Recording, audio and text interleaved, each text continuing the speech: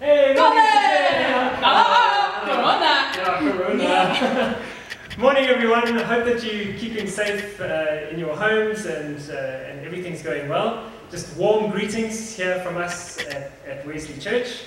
We wanted to just fill you in with some of the notices and things happening here at the church in the next couple of weeks. So, Lisa Kay, what's happening with Sunday services? So, Colin, the very challenging decision has been made that we're actually going to stop meeting here in the church building for the next few weeks on a Sunday. So, what we're going to be doing is we're going to be recording these services and we're going to be sending them out via WhatsApp, on our websites, onto Facebook.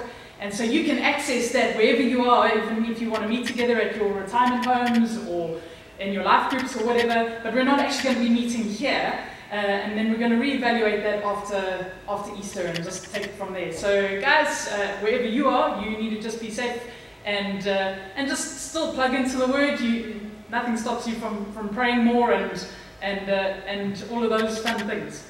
So we'd really encourage you to plug into those services. You can catch them on our Facebook page or on the Wesley website, which is wesleychurch.co.za. So then, Colin, what else happens in terms of group meetings, WA? Okay, so for the foreseeable future, group meetings are cancelled, which we would have been in recess anyway over the holidays, but just wait to hear from us about what we're going to do from there. Such a good call. I wonder what Tash is doing with Nicolette, with the youth and children. We've had to make that tough call too. So there's no youth, there's no jam, there's no children's church. We also just feel like they are quite susceptible to things like this, and also it is holidays, and so there is nothing happening here on a Friday night or on a Sunday morning for young people, and Tash and Nicolette will be in touch with parents as to when that program is going to start again. Good, thank you.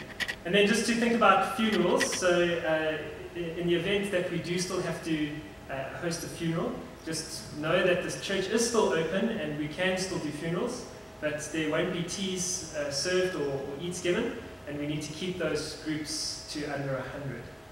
Yeah, so on that note, we're still available.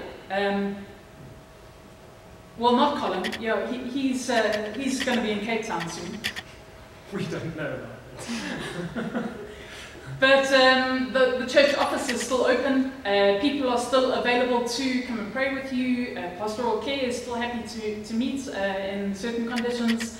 I'm still around and available. So for those that are feeling isolated and just need some kind of contact, please get in touch with the church office. Email us, do anything like that, and we are still around. We're not shutting down from meeting with people. That's not happening. We just are a lot more careful about our contacts, and as you saw in our opening, we're avoiding the holy kiss and the holy hug, just for now. It's the right thing to do, like paying your TV license. And then just to remember, just because we aren't meeting for the next couple of weeks, doesn't mean that we get a holiday from the spiritual practice of giving.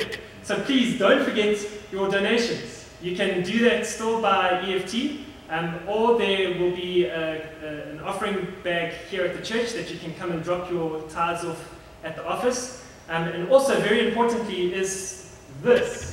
The toiletries that we collect for the retirement homes and a couple of the old age homes. Please don't forget to bring those in. And Lynn tells us that it is now more important than ever that the people that we've been helping with this still get what we've been supplying them. So please do still come and do that. Colin, you're amazing.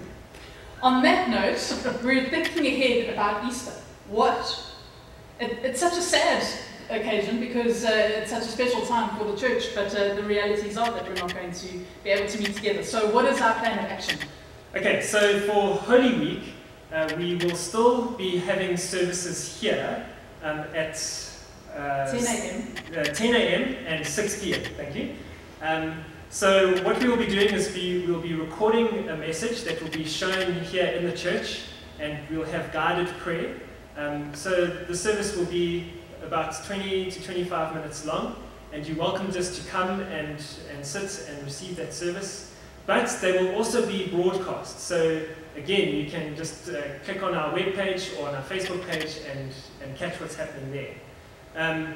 Unfortunately, Good Friday and Easter, our sunrise services, we've had to cancel all of those just because of the size of those groups. But we will be providing a Holy Week pack that you can pick up here at the church. For kids as well. Tash is going to be doing that. Oh, wonderful. Isn't it exciting? Yeah, that's brilliant. And so those packs will be available from the Friday before Palm Sunday, all the way through up until, all the way through Holy Week. In that pack, we will also provide consecrated elements where we would encourage you as a family or as a community to share in communion on Easter Sunday. So get together in your life group or as a family group, or maybe you're at one of the homes like Emma Barter or Rosewood or Marion Villa or something like that. Get some of the Methodist community together or your neighbour and share in a special closed communion with them. Isn't it great that Easter isn't cancelled? Yeah, you know, of course. We celebrate Jesus' death and resurrection, so that just means we do it differently. So isn't that like really an exciting thought? Yeah, and remember, you are the church. So wherever you are, the body of Christ can continue to be. So it's sad that we can't all be here together at Wesley, but we continue to be the body of Christ wherever we are. Amen. Amen.